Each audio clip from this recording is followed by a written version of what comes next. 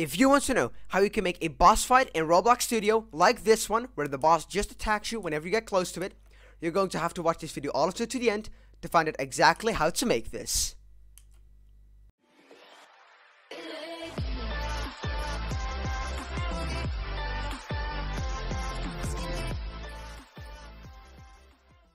Hey guys, and welcome back to this brand new tutorial on my YouTube channel. And in this tutorial, we will be finishing up the boss fight series.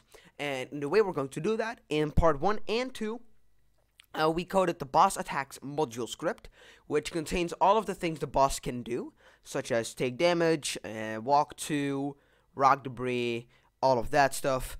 And in this tutorial, we will be making the AI actually move around and actually execute all of those things. Before we start off, big shout out to LuaScripts, my best friend. He gave me all of the code for this tutorial. Without him, this tutorial would not have been possible. So big shout out to you. Thank you so much. I really appreciate you, Lua.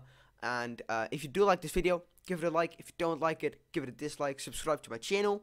Turn on that notification bell and become a member if you want. Without further ado, as I said, let's get right into the tutorial. So the script is smaller than previous ones. This one has like, 242 lines of code, and mine only has like, well, this one has like 100. So this tutorial should not take too long, and let's just immediately start off. So in this script, we're going to start off with waiting 5 seconds. This gives the time for the game to load and for the players to load and everything else. First of all, we need to require the run service. So local run service is equals to game, get service, run service.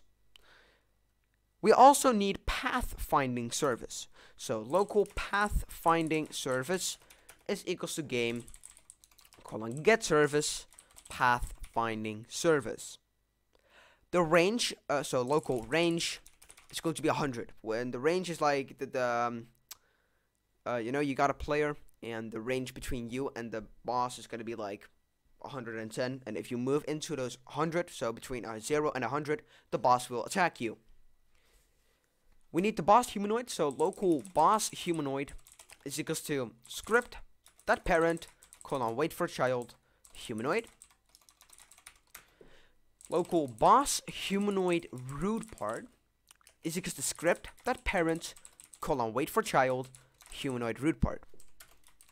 And the humanoid and the humanoid root part are both essential items, or essential descendants of the game. Local player in boss fight count is equal to 1. So I think this is for I think this is for how many people have to be in the boss fight in order for the boss to attack. I think that's what it's for. We also need the boss attacks module script, but it really has to be there. So local boss attacks is equal to require script.bossattacks. So you got script.bossattacks. We need the position of the boss. So local current position, or current boss position, is equals to boss humanoid root part dot position. Before we continue, we need to make a function to check the distance between you and the boss. But before we do that, boss humanoid root part set network owner nil. This makes the boss move a little bit smoother around you and all sorts of stuff. As I said, we need to check the distance from spawn now. So local function check distance from spawn player. And then local character is equals to player.character. The humanoid of our player is local humanoid root part is equals to character, wait for child. And it should not pop up as like wait for, you know, over here. If you do this, it's gonna like pop up, but you may it has to not pop up. So as you can see, over here it does not pop up. Wait for child, humanoid root part. And after that, we need to calculate the position and magnitude. So local position magnitude is equals to the current boss position minus your position dot magnitude. And this allows us to calculate the distance between you and the boss. So if position magnitude, and this has to be lowercase, if position magnitude is below your range, so if you are in the boss, we will return true, but we got a raycast first. So local raycast is equals to ray.new boss humanoid root part dot position, and then a calculation humanoid root part dot position minus boss humanoid root part dot position. So you should have ray.new boss humanoid root part dot position, and then in brackets humanoid root part dot position minus the boss humanoid root part dot position, and then in those two brackets, so this one and this one, in between, dot unit times 5,000. Press enter and let's continue. So we need to do local part, comma, position, comma, normal, is equals to workspace, colon, find parts on ray, raycast, script apparent, false, and true. I have no clue what it does. Returns the first base part of terrain cell intersecting with the given data type array. Okay, well, if you want to know what this means, go to LuaScripts, just DM and or something. So if part the parent is equals to character, so if the part the parent is the same as the character, then we will return true. So this is your check distance from spawn function. Over here, we gotta type local table of players is an empty table because we will add the players to it. So now run service.stepped colon connect function, and then we gotta loop through every player. So for underscore comma player in pairs game colon get service players colon get players do. So it's a little bit of a long code, but game colon get service players colon get players. Local character is equal to player dot character. So the player has a character, and we are going to set our character values to that. Local humanoid root part is actually the same as this one, so you can just copy it. Boom. So now we gotta check if there's a humanoid root part, and if that's the case, we have to calculate our position magnitude again. And to do that, we will literally just copy this, but make sure to change current boss position to boss humanoid root part dot position. So you should have local position magnitude is equals to in square brackets, or in brackets I mean, boss humanoid root part dot position minus humanoid root part dot position dot magnitude. So now if position magnitude is below range, that means you are in the boss fight. So if not, table.find table of players, comma player.name. So if you are not in the table, we will insert you into the table. So table.insert, we're going to insert you in the table of players. We will insert you one time, and we will insert your name, and then we will put this one up. So now get out of this end, so get out of this function and type else. If you are not in the range, we will try and find you. So if table.find table of players, comma player.name. So if you are not in range, but you are in the table, we have to remove you. So local found index is equals to table.find. We have to find you in our table of players, and we have to find your player.name. After that, we gotta remove you. And to do that, we gotta type table.remove table of players and found index. And found index is u in the table, and we are removing the table of players. And after that, we are removing the found index equals u. This is your run service done. And now over here, you want to type for underscore, comma parts in pairs, script.parent, colon get children do. So we are looping through the boss. If parts, colon is a, so if it's a base part, or parts is a mesh part.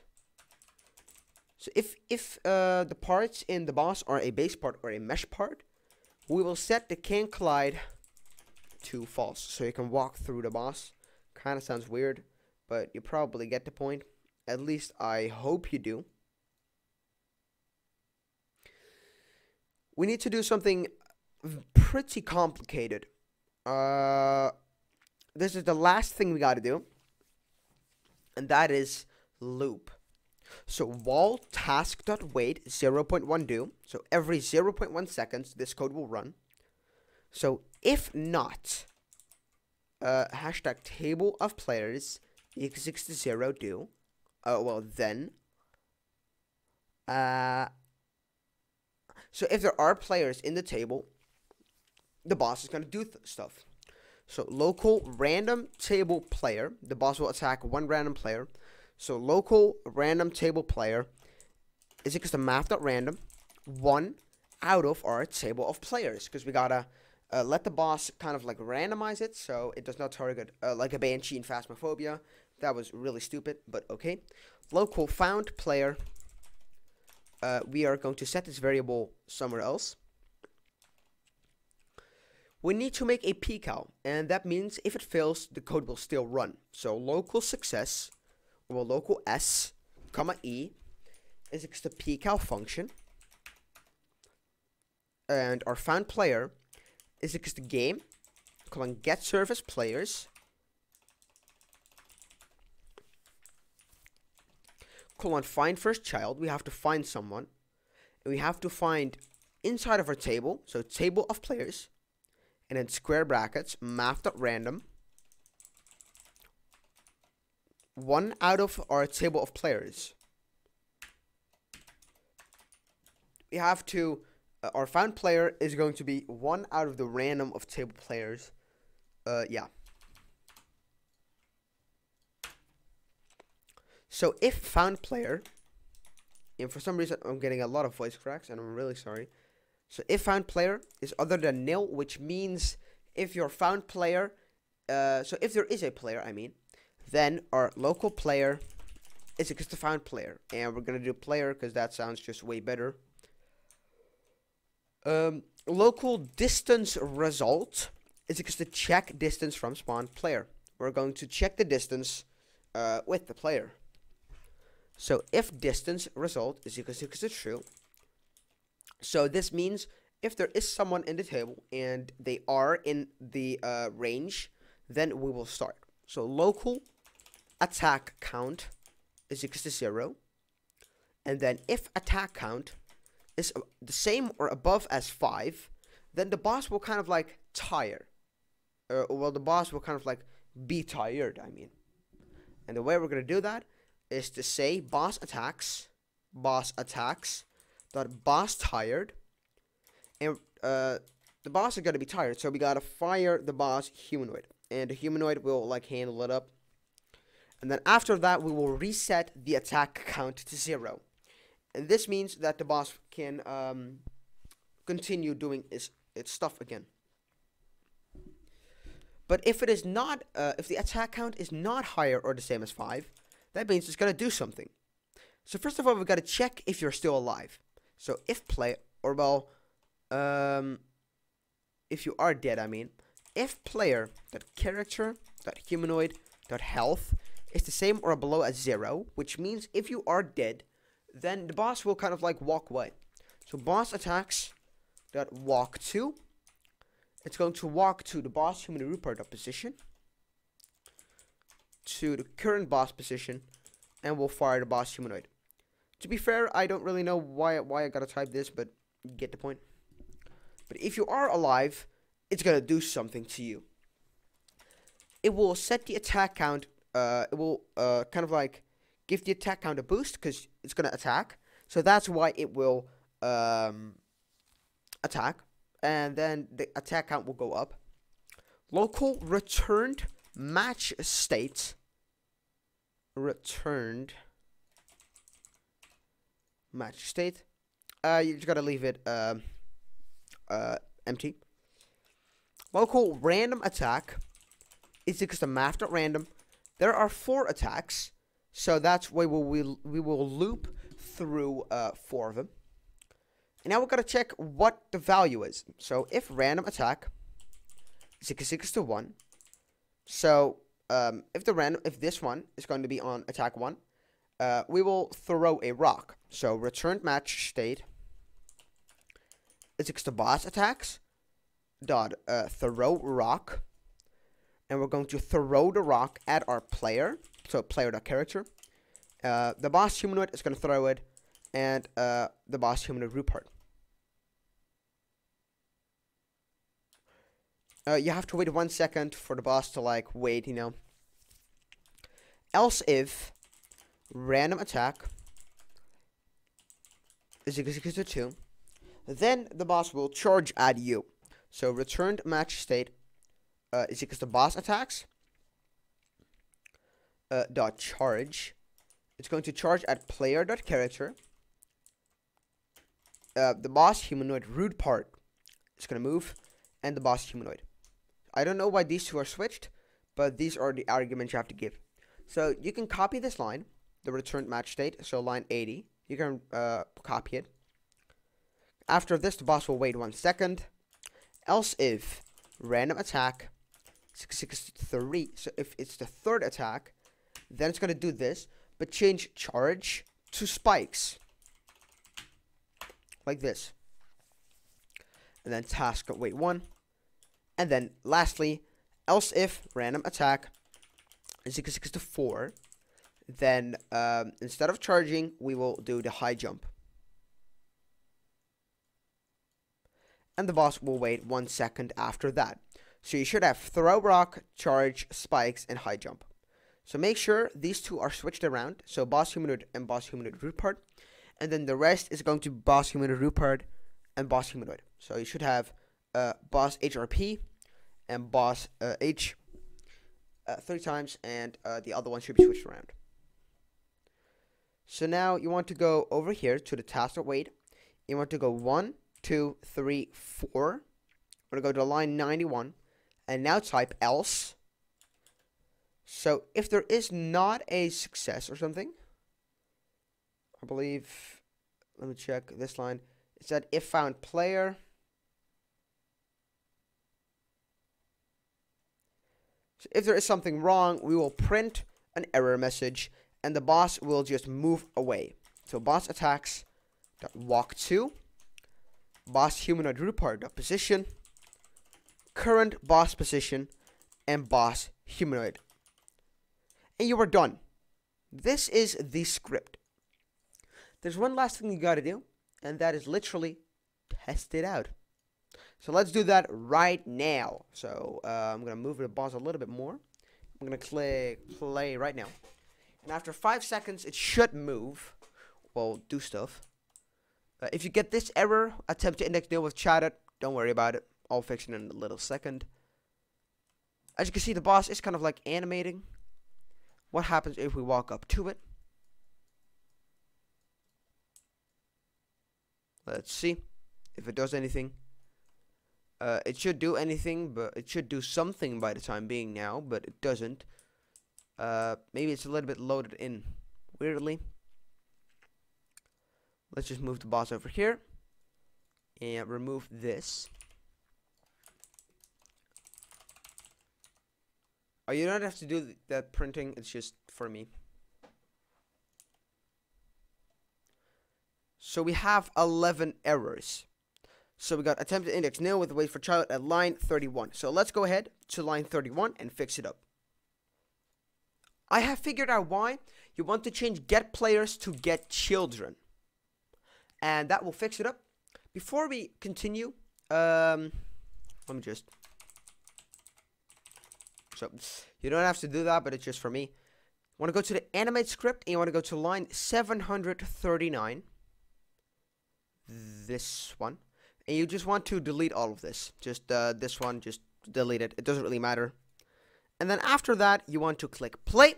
And let's go ahead and see if this works. And maybe we encounter more errors, but we will gladly fix them. We got 9 errors, so let's see. Again, line 31. That is a little bit weird. So let's see what the error is. It's the same error, I believe, but I don't know why that would not work. I'll figure it out. There's another thing. You want to change wait for child to find first child. I doubt it'll fix it, but remove the get service and change this to game.players : get children. I think that would kind of fix something. If it doesn't, let's see. Probably a bunch of errors. Yep, the same error. So let's see. Maybe I gotta fix. So this was a really weird error. I have been on a call for Lua for like 20 minutes trying to fix it. And turns out, all you have to change player and you just have to go to this line 35, and you want to remove player and boss fight count. You just want to remove that. I am unsure if there's anything else I changed, because it has been like 30 minutes since I've touched the code. And if you do have an error, please join my Discord server, because I'm gladly going to help you out. Me and Lua will help you out and give you a working boss fight. So it is recommended to put this at the top of your code. I think the rest will work though, because all I know is that I changed that. So let's try it out right now. Let's move the boss fight a little bit away. Let's click play, and let's see if it works. Okay, so we are out of the range. As you can see, the boss fight is online. Let me give myself some speed. Humanoid. Let me give myself 50 speed. If we move close to the boss, as you can see, it's gonna start throwing things. Oh, and it's your whoa! Holy moly! Okay, rock debris, charging. Sometimes it's gonna spikes, rock, charge. Please go high jump. Yes, high jump. Boom. Okay, charging. Spikes, rock, spikes, jump, boom. Let's see if what it does more. Okay, boom. If we move away from the boss, as you can see, it should stop. As you can see, it's doing nothing now because no one's near. If we move near it again, yes, as you can see, it really works. So this is an amazing boss fight. And I want to thank Lua for helping me out and giving the code for this and helping me out with the final error. As I said, if it did not work for you, if you ran into some error which is kind of unfixable, join my Discord server. I'm not trying to be greedy or anything, but please join my Discord server because we will literally help you out. And if you did in fact this tutorial, give it a like. If you don't like it, give it a dislike. Subscribe to my channel, turn on post notifications, and become a member. Thank you, Lua. And all I can say is that my name is Newbie. And I say, peace out.